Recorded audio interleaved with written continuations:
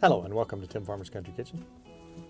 Hello, Mrs. Farmer. How are you? How are you today? I'm good. You know what? A heat wave, it might break 30 today. I'm still a little cold, but it's almost 40. You know what? Though this feels super warm Yeah. compared to what we've had. And being that the end of winter's not too far away, a long time ago I did a segment on tapping maple trees. But that was years ago. So I thought, you know, it's time to update that, and it's time to go out. Not too long ago we did a tree identification. That's we went right. out in the woods. Well, it was a lot warmer than it is today. Now, in a little while, you're going to see a bunch of snow. We're on the porch up here, and we've actually got a cowboy cooking recipe we're going to share with you today that has to do with syrup. All right, let me ask you something, Mrs. Farmer. Yes. That's 1 jug, 1 gallon. How many gallons, if it was nothing but sugar maples, and the sugar content was high in the sap, Okay. how many gallons of sap would it take to make that 1 gallon? 50 million. 2. I don't know. I have no idea. That's a good guess. 50 million or 2? 10. 40. Wow. That's if the sugar content is high. Right. If you have red maples, that will work. Silver Okay. maples. But the sugar ratio is a little bit lower, so it might take 50, Wow. so on and so forth. Now, I have got some maples here. Isn't that a wonderful thing? Right. Other species that people tap to get sap. Somebody the other day mentioned in Denmark, and we'll have to look this up to make sure, but they use birch trees Really? predominantly. And in different parts of the country where there are no maples, they might use that. Now, there's going to be some conversation today, a lot of talk, because we're going to show you how to do some things. But the first thing we have to do is identify the tree. Later on, we're going to show you how to build some things that we got, hang them on the tree, show you how to tap the tree and collect the sap. But first, you have to identify the tree. Let's bring out a quick segment real quick, show you how to identify and mark a tree. Now, I just took some red paint. You can do whatever you want. You can hang a little tag on Yeah. it. But to me, I want to be able to look in the woods like I'm looking right now, and I see 60 yards out there. There's a tree, and I see another one right over there. I want to see it from a distance. Now, it's not going to hurt that tree. Just a Right. little bit of paint on the outside. So let's learn how to identify, mark, and then we'll come back to this.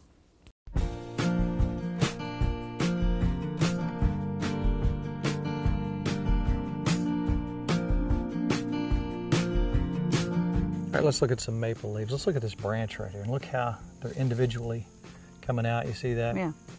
And look, there's 3 main veins here. Now here's your oak leaf. Now there are white oaks and red oaks. You can see the obvious difference there. Now when I'm talking about 10 inches, I'm talking about circumference through the tree. Yeah. So obviously these, now that's 9 inches right there. Oh, yeah. So these are well beyond, obviously. And I'm going to mainly use mature trees. There's not going to be any doubt with what we're doing. So I'm going to go ahead and mark these.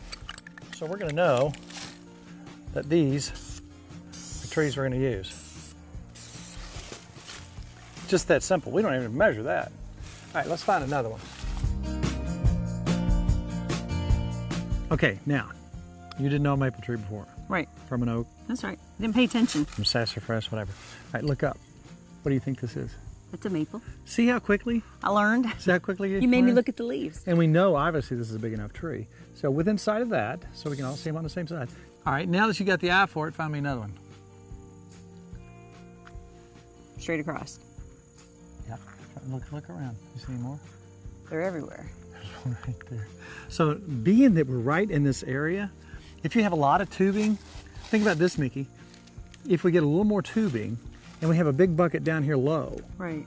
we can just buy extra 1/2-inch tubing, Okay. run those 3 here, run this one here, run that one here, and they can all go into one collective bucket.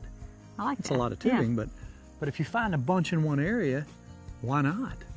So let's find some more and let's mark some more. Ooh, I see another one up there. All right, let's go down here.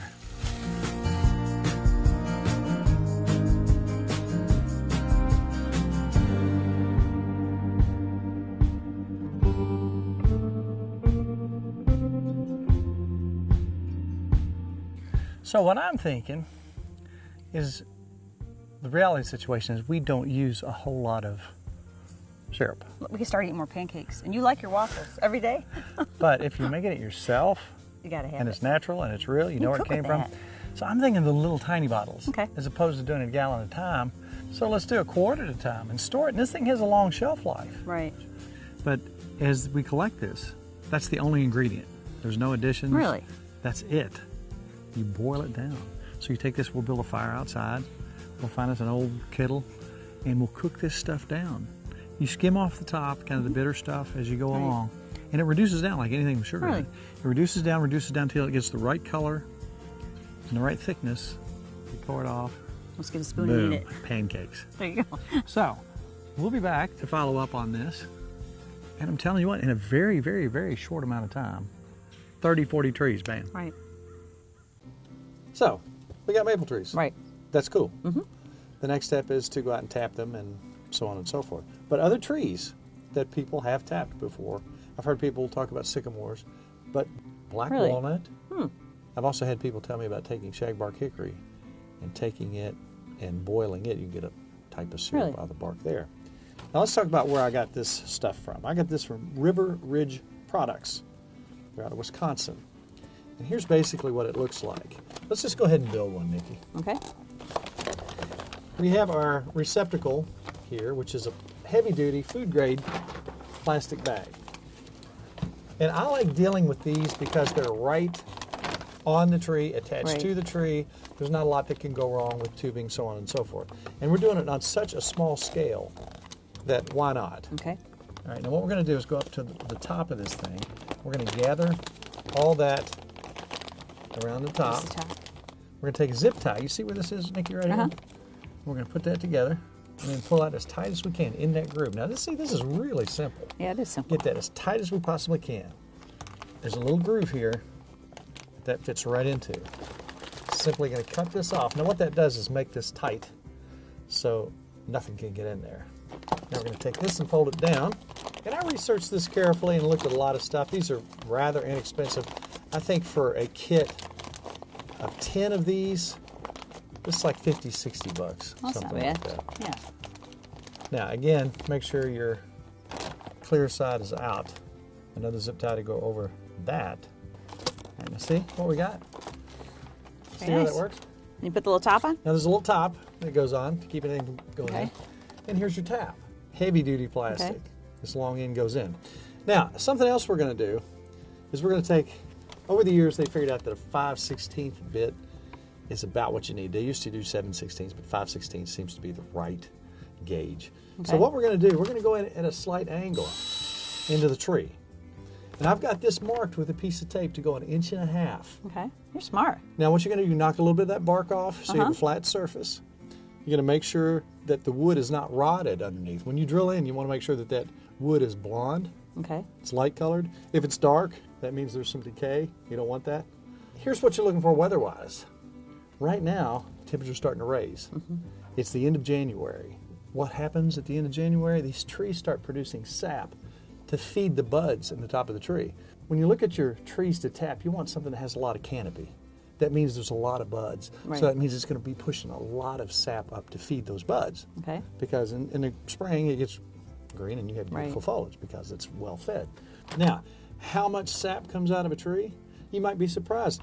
If it's really flowing good, we could fill one of these bags up. These are 3-gallon bags. Okay. We could fill one of these bags up. The thing about this sap is it doesn't have a long shelf life. Okay. Guess what the shelf life is? A couple of days. Oh, really?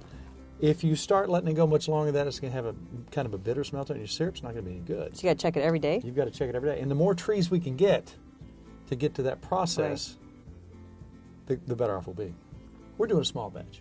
Okay, 40-to-1 ratio. If we had 40 gallons, we'd get 1 gallon. I wouldn't need a gallon of syrup in a year. But everybody wants them. I've had a lot of requests, so you're going to have to produce. Don't tell anybody we're doing this. They'll never know. I told them they all get a bottle like this. So I'm shooting for a quart. Okay. So let's think about that. If we get 10 gallons, I'll probably shoot for a little higher than that because I don't know our sugar content. That's something we're going to talk about later. But we'll shoot for 10, 12 gallons. And we're going to pour that down little by little. And we can do this as we're boiling it down. You don't want to get above 216 degrees. I don't want to get too much into the temperatures and all that stuff. Now that's another step. But you can keep adding to that pot as it's reducing. So if you got a 3-gallon pot and it reduces down to 1 gallon, then you can keep bringing in fresh sap and reducing that down. Okay. So our goal now is to get some sap. See our marks? There's one over there, one over there. Let me see, I got some hung over there. But you want it to be 4 or 5 feet tall where you can get to it. Now again, I'm going to go at a slight angle. See how nice Yeah. that wood is in there? 1.5 inches. That is, I see moisture already. Oh, it's starting to drip out. Now, That's good. that was not doing that Oh, look, yesterday. it's coming out. This is making me very happy. So now what we're going to do, this was not happening yesterday, believe you me. Because it's 40 degrees. Yeah. This is on the southwest side of this tree. So as you can see, these trees are going. They're ready to go. Yeah. Now, this one warm day, the other day when I was doing this, the temperature was way down there. So you can see that this tree is ready to go. That makes me very happy. Now the next step is to simply put this on here and turn it. There it is. Perfect. Now as you can see, that's kind of protected from the dirt and the dust and whatever might get in there.